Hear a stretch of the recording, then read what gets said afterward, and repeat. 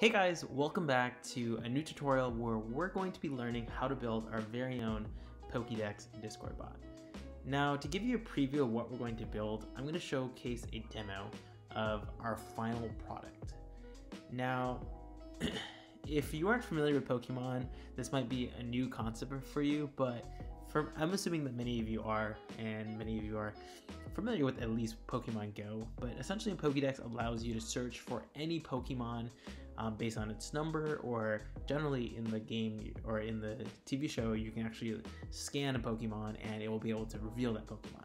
In this case, we're not going to showcase any image recognition, but we're going to have a bot that allows us to search Pokemon by a number or a name. And in the video or in the show as well, it also does a playback where it'll play back a description to Ash, the main character, about the Pokemon itself. So let's go ahead and show that demo and what that looks like.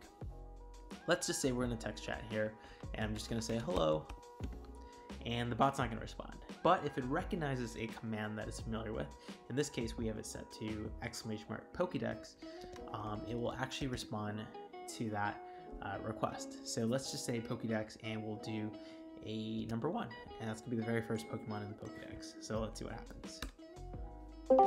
Bulbasaur, the poison Pokémon. Bulbasaur can be seen napping in bright sunlight.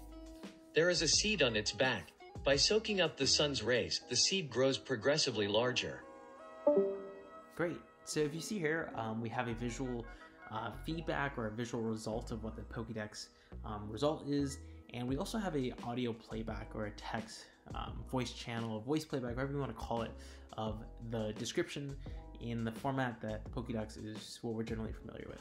So I can showcase one more example, and let's just do something from a later generation, such as 524. I have no idea what that's going to be, but I'm kind of interested. So let's see what happens.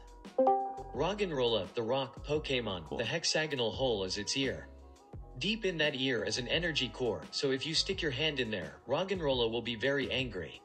Yikes, that's I've actually never seen that Pokemon. But anyways, this is actually a really cool bot, and in this tutorial we're going to show you how to design it, how to understand your project requirements, to do some research, as well as starting with coding, just the visual piece of it, and then doing the audio aspect, and then how we're going to deploy it to make it available to your guild or even friends that you might want to use it, or who might want to actually play with it.